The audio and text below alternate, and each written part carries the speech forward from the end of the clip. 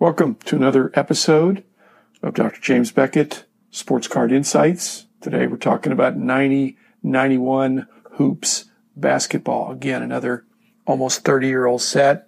We talked about 89-90 Hoops basketball, which was, again, one of these inaugural sets. A lot of pent-up demand from less basketball cards being produced in the 80s. But 90-91 Hoops continued on as being the official card of the NBA, and they printed apparently a lot more. There were some good rookies in there, but on the other hand, the production was considered to be quite high. John Stockton, Isaiah Thomas on the pictured on the box. Again, that was interesting. Two guards. Basketball it's evolved back and forth between a very big man's game to a small man's game to maybe now it's medium size. If you can call 6'6" to 6'8", the 3 and D guys average. They're average for NBA, I suppose. They're not the tallest and they're not the shortest. 36 packs in a box, 15 cards per pack, 336 cards in the first series, and then they put another 104 cards out, but replaced some of the first series cards with those 104. This is another place where price guides are helpful, even though people are not necessarily always looking at price guides just for the prices, but they might be looking for identification of which cards were replaced, and they're marked in the online as well as the print price guides with SP, and that they were shorter printed because they were only printed in the first series, and some of the cards were printed throughout. Thanks to our sponsors. Hoops is not one of our sponsors, but Hoops is no more, but we are happy to have Panini and Topps and Upper Deck as our card company sponsors, as well as ComC, Beckett Media, BGS, BAS, Burbank Sports Cards, Mike's Stadium Sports Cards, Heritage Auctions. I'm not sure they're auctioning off very many 90-91 Hoops basketball anything.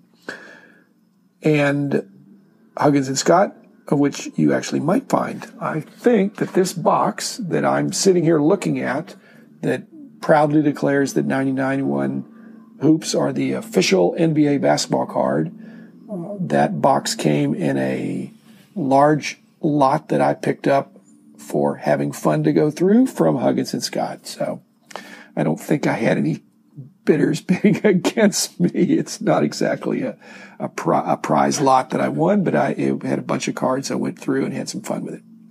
Another thing that Hoops did that year, they did, since they were the official card of the NBA, they also did these team night cards, these perforated sheets, typically about 12 cards, and the perfing was a little bit rough in the sense that if you tried to pop them or perf them or separate them out, they didn't come real easy. A lot of rough, fuzzy edges. I don't think they grade very well, but they were nice cards nonetheless.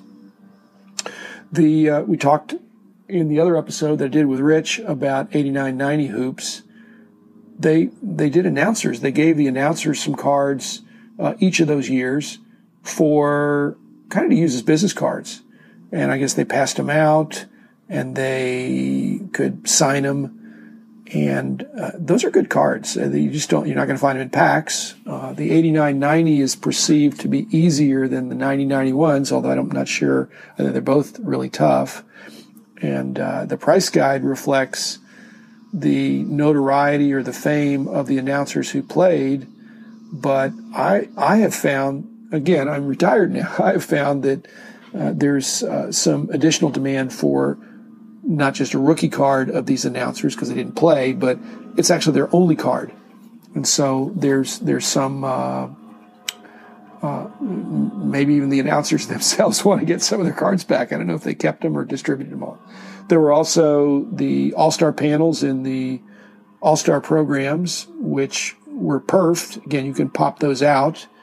I'm not a big publication guy, but that's a publication I wouldn't mind having if it's got cards in it, and some of the publications do.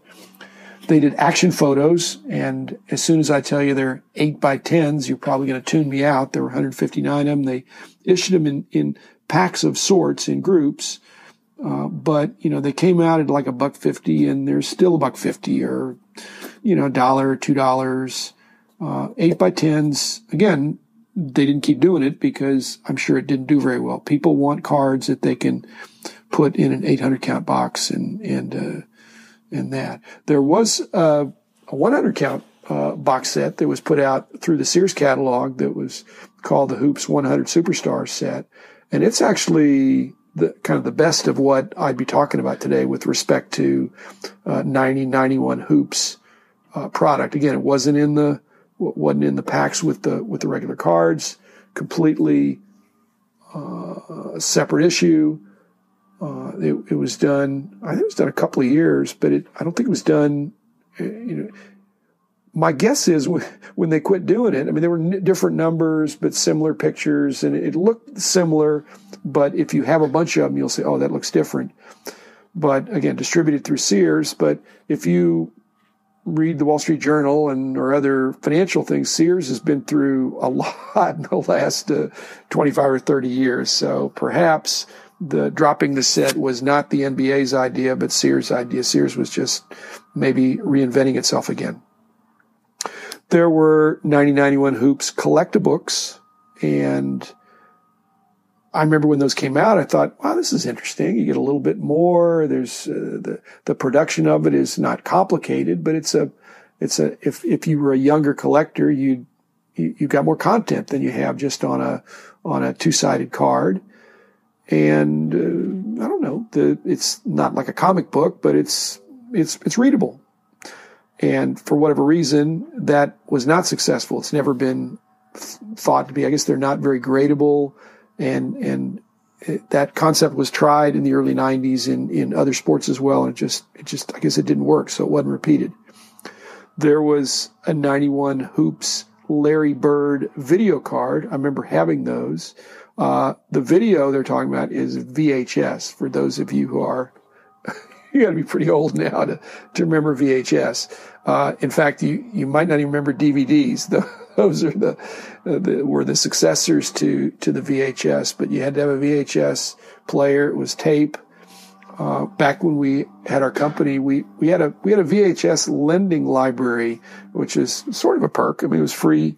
It wasn't our own Blockbuster, which again is a defunct company, but we had lots of mostly family-friendly stuff because we had a lot of families and some adventure stuff and movies that were just being released, especially when we moved into DVDs, which I don't know that I was an early adopter because I had such a stake in the VHS, but at some point it just was all DVDs, and now you're probably streaming if you're listening to this. Is 90-91 Hoops basketball junk wax? I don't think I'd call it. It's probably a notch above junk wax in the sense that if you had, I'm looking at a box here. I'm actually not going to open it. I'm going to donate it. But it's basically, they have a number of Jordans in there that probably are potentially gradable. It's reasonably early Jordans. The Gary Payton rookies, the Sean Kemp rookies, the Tim Hardaway rookies, not Tim Hardaway Jr., but the original Tim Hardaway. Those, again, the production is thought to be so vast that again, even if you graded those and you get a 9.5 or a 10, it's saleable, but they're just very, very plentiful, even though all those guys had great careers. And another guy that I think is kind of, I'd say undervalued, but it's hard to be undervalued in a set that was overproduced, but it's Drazen Petrovic, which, I try to be a fan of all the teams, all the players, all the sports, especially when I was very involved with price guides. I didn't really want to have loyalties or biases for any one team or player, but you got to like Dirk Nowitzki. I've been a season ticket holder since 1991. I've been a season ticket holder for the Mavs. So I've gotten to see, I was there before Dirk, I was there during Dirk, and then this year I'll be there without Dirk. I don't go to every single game, but I'm a longtime season ticket holder and very appreciative of what Dirk brought to the franchise and to the NBA. but there probably wouldn't have been a Dirk if there hadn't been a Drazen Petrovic, who was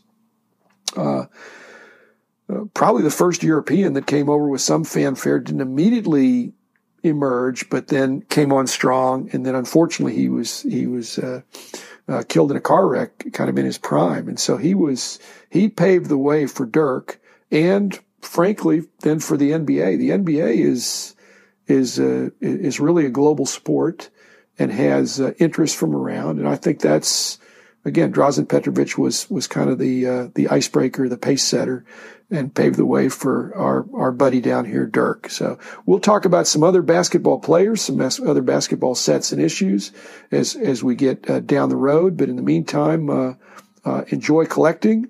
Like I said, if you picked up a 90-91 Hoops box, you wouldn't be totally excited. But when I look back with fond memories of that, when it did come out, it was well received. And those were the days when basketball was really taking off. So it was exciting to be there. And even now I have warm feelings. So again, I hope you're enjoying your collecting. If you got any questions or comments, you can email me at drjamesbeckett@gmail.com. That's all spelled out, or BeckettInsights@gmail.com. And I've gotten a few emails, and I will be responding to those. So a couple of good ideas for future podcasts. So if you've got some, pay it forward, pass it on. Thanks again. I'll talk to you soon, perhaps tomorrow. Bye-bye.